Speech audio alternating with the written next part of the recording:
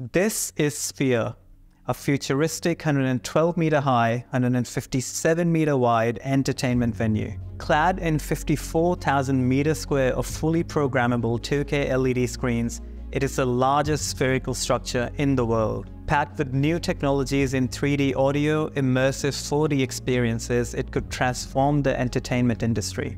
With a price tag of $2.3 billion and containing 17,500 seats, it is unlike anything anywhere else on Earth. It features the largest and highest resolution LED screen in the world, a gigantic 19,000 by 13,500 pixels.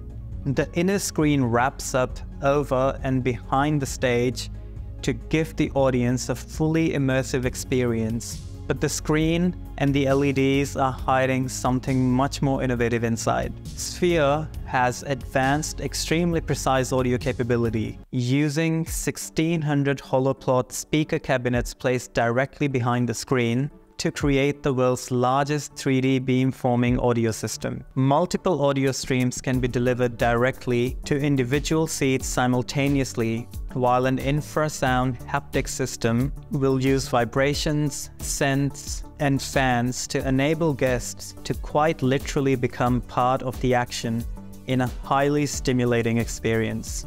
There are no columns or structural features of the building getting in the way, and the viewing experience is designed not just towards the stage, but in all directions. It would be a shock then to know that Sphere is actually one of the worst shapes for acoustics. This is because sound travels in all directions at same speed, and when it hits the spherical structure's walls, it bounces back and results in muddled audio that ruins the acoustic experience. This is why when you go inside traditional venues, there's still the curved boxes, which is actually the best shape for acoustics. So a building like Sphere would not be possible with traditional audio systems. So they developed a new sound system that uses audio beams to deliver sound to individual seats directly. This is done through wave field synthesis. Normal loudspeakers radiate the sound in all directions, so the room determines the quality of the sound. Using wave field synthesis, sound is only directed at those listening and not at the walls or other structures.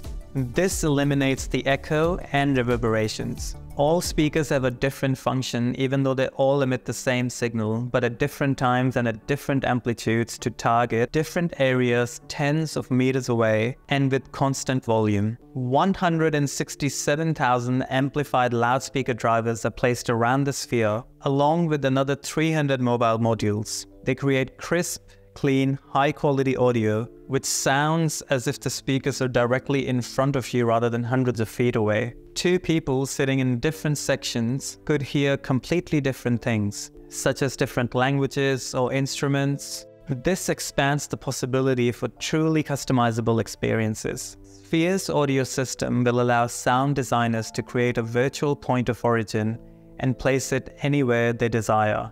This means that audio can be directed to the listener so that it sounds close. Imagine a character whispering directly in your ear. With 167,000 speakers for roughly 17,500 seats, there's about 8.5 speakers per person, meaning the entire place is just a giant speaker system. But this is not the only innovation at work inside Sphere.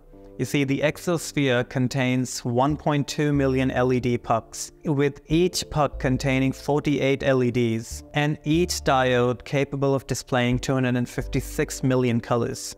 It's truly a groundbreaking building that uses advanced engineering in many areas like acoustics, construction, and display technologies. It's designed to be a VR experience that you can share with 17,000 other people, and it might be the most striking landmark on the Las Vegas skyline. But I think it might be its impact on the entertainment industry that shapes its legacy.